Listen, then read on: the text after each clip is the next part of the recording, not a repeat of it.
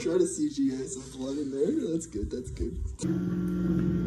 Anyways, moving along. That for some reason reminds me of Blue Darius, my good buddy from back in the day. Yeah, he was a good friend. He was a good friend, man. He was a good friend right up until that fucking swarm of 1,000 bees fucking stung him all over his body.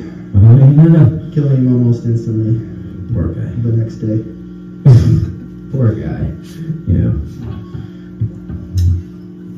Anyway, this is the last thing. This song's title is the last thing I said to Lou before he was dragged to the ground by the swarm of bees, and that was get into my car, Lou.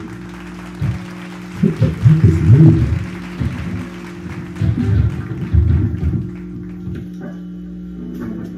A moment of silence, please. We don't have time for that. More like sex on stage, boys. It's right, buddy. More of a tune for Dr. BattleSmash, but also a switch for me because I have money. Yes, that's right. He didn't get sued, really, is what happened. He was an employee of mine at the kiosk when it burnt down, and there was a massive amount of lawsuits that happened after that, shortly after. And I wish not to speak about for legal reasons. I can afford nice things like this 90s $100 Fender. People ask why I did not save Steve, the shark trainer. Let me just be clear that I tried my best. And to the extent of my capabilities, he was dead. We had to remove his head.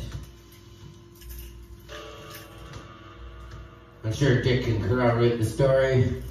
He removed both of his shoulders first, and then he fucking took his head off. I don't know what the shoulders were for. It just spurted blood everywhere. It made a goddamn huge mess, is what it did. Smoked shoulders. Haven't you ever heard of pulled human before? Anyways. This is about another shitty job. Medieval water delivery man would have been pretty bad, I think.